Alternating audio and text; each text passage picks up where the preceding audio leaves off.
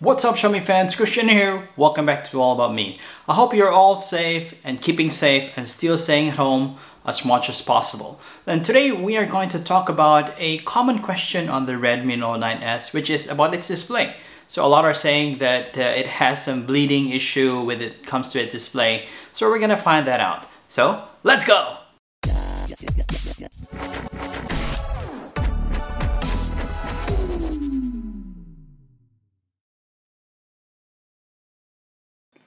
The backlight bleed is characterized as a light leaking around the edges or corners of an LCD display. This is due to the way that displays work. They use a light behind the panel that faces the display. So backlight bleeding is simply some of the backlights leaking through. This is a common issue for LCD screen phones. And before I send this phone as a prize, I've tested it and here's what I found out on which screen color it's more visible. And just for us to mention, the MIUI 11 updated for the Redmi Note 9S, which is the 11.0.6.0, which focus on optimization issues with the display. But unfortunately, I don't think this will help because this is a hardware issue, not a software issue.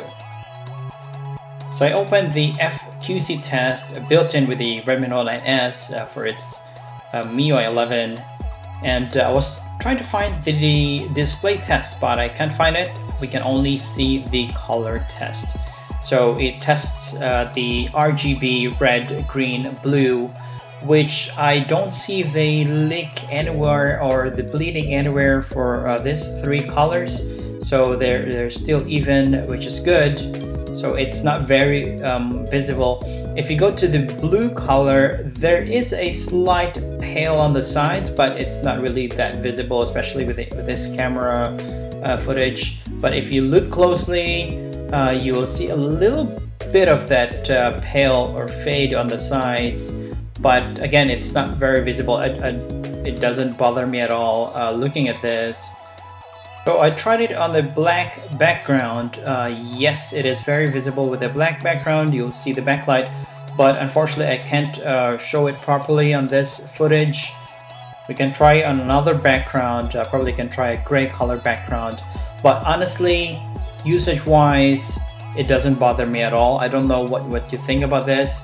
It's not that visible for me. I don't really look out for it while using the screen or maybe just day-to-day use. Okay, let's try switching off the light. Yeah, you'll see a little bit of that, but it's not that clear on this footage. But hands-on, you will really see the bleeding backlight bleed on the Redmi Note 9S. There you can see a bit of that, but not very visible. Okay, so let's try this is a gray, close to a dark gray background, and from here it's more visible. So as you can see on the sides, the edges of the Redmi Note 9S, you will see an even color or backlight coming out from it. But personally, it doesn't really bother me at all while using this. It doesn't affect my usage, gameplay, or watching videos.